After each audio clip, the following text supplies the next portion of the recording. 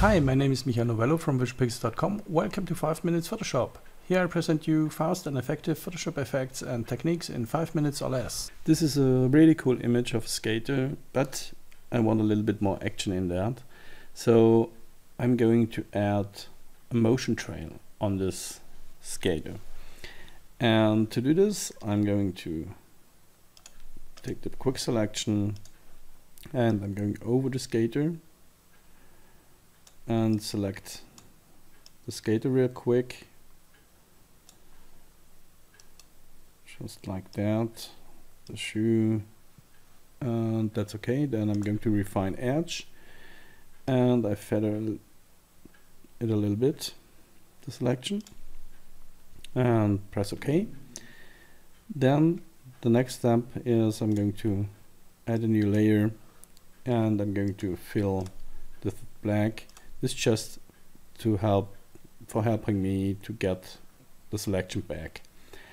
Then I'm going to the selection here and press Ctrl J 1 time, 2, 3 times, so that I have 3 copies of the skater here. I'm going to hide these two, and with this selected here, I'm going to move it a little bit, somewhere here. It should be okay, or maybe here, because he's describing curves, so I'm going to make something like that.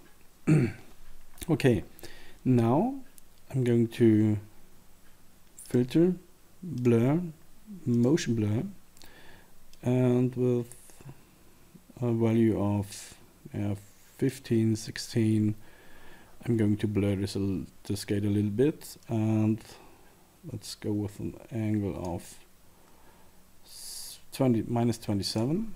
Okay, then I'm clicking my helping selection here, and with the layer selected, I'm going to press the Alt key and the layer mask, and so I masked out the parts where this original skater is in front of this here.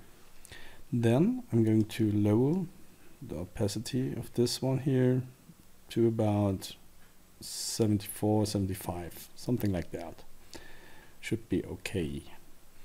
Then the next step is to select this layer here and bring him down a little bit, somewhere here, around here, and we're doing the same process again.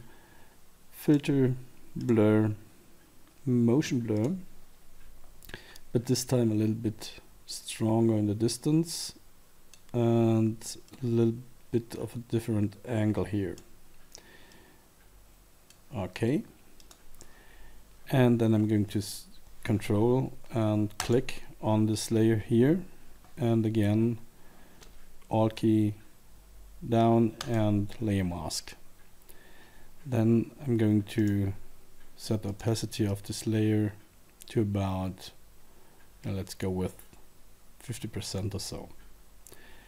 And the same process again for this here, for the last. I'm going to add it here. Yeah, that's cool. And again, filter, blur, motion blur, and this time a little bit stronger in the distance, something like that, and a little bit of another angle again. Press OK, control and click on this layer here, and again Alt down and layer mask, and this time I'm going with opacity of 35. And now I'm going to select this layer, the second copy, and with a brush, a black brush, I'm going to on the mask. I'm going to hide these trails here on the button, and here the same on this mask, because the skater is coming from behind the wall and there should be no trail in front of the wall. So that's our image. Now you have a motion trail in it, and it's looking really cool now.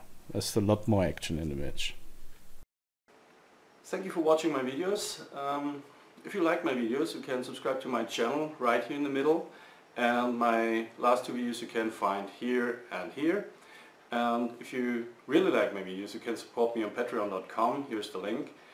And thanks again, and see you next time. Bye.